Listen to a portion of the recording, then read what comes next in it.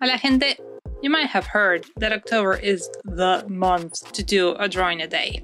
I've tried in the past and I failed horribly, but guess what? This year I don't have any conventions happening.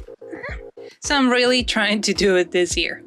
I pre-sketched out half of my illustrations on my computer for the whole month, and today I'm gonna start with Capricorn, but with a witchy theme because, spooky times.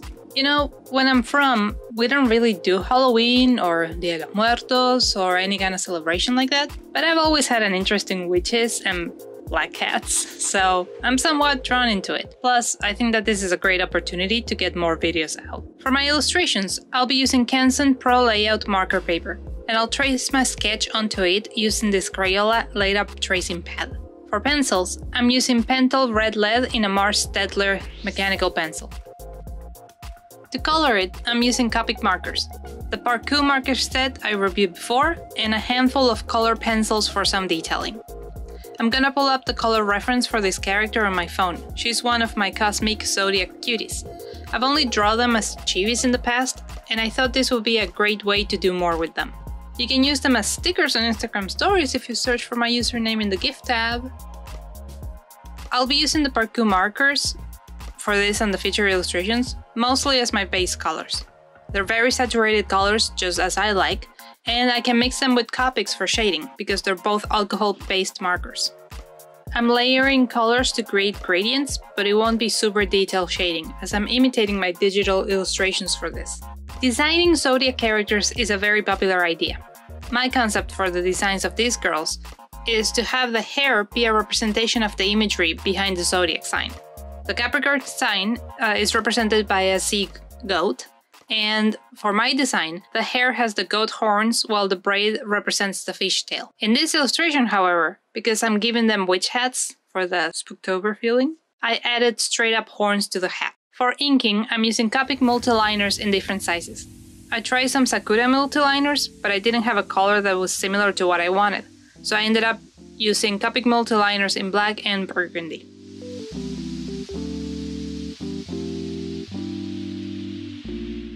Pulling up my own drawings as reference to see the outfit that I had designed for her, I realized I messed up when coloring and gave her long stockings.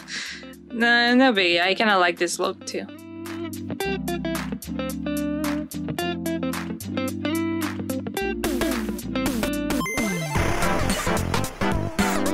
I grabbed the tracing pad again because the eye sketch was just not right, so I inked it directly with the sketch underneath.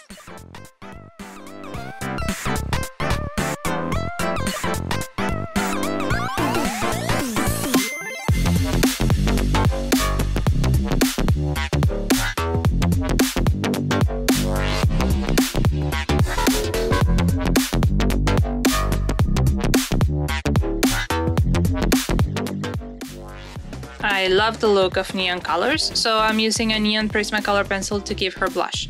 This paper is not great for pencils, but this was really small area to cover, so it went fine. It's important to let the markers dry first though. Using a white Signo pen for sparkly details, I'm adding shinies to her eyes, heart on the cheeks, hair, and everywhere else where I usually do these things. At first I wasn't sure what I wanted to do with her background, but then I thought it would be neat if I added flowers.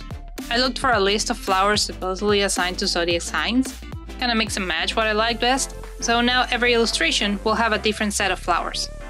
I didn't want to ink their line art with the black multiliners though, so I had to figure out another way to make it visually interesting. I love line art, so I wouldn't leave them without it. But at first I thought of using a gold metallic ballpoint pen, but when I grabbed mine, it was completely dry, and I didn't want to have to put aside the drawing and go buy another one. So I grabbed the silver one that I have, and the same thing happened, so my best next option is always the white Signo pen. And honestly, I really love how it turned out. I want to draw a color stroke around her, originally gold, but yeah. So I grabbed one of the glittery ballpoint pens from this gel pen set that I got recently, and I really like how the color complemented everything. After finishing the flowers, I thought it was missing a little bit more, so I decided to draw the constellation behind her, with the same glitter pen as her outline stroke.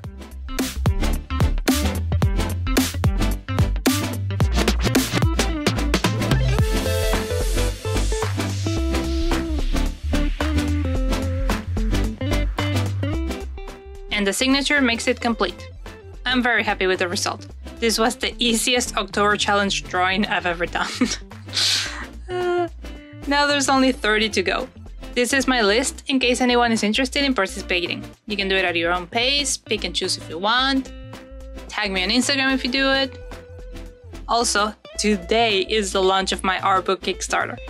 I'm really nervous and scared, but I really want to see if we can make the goal.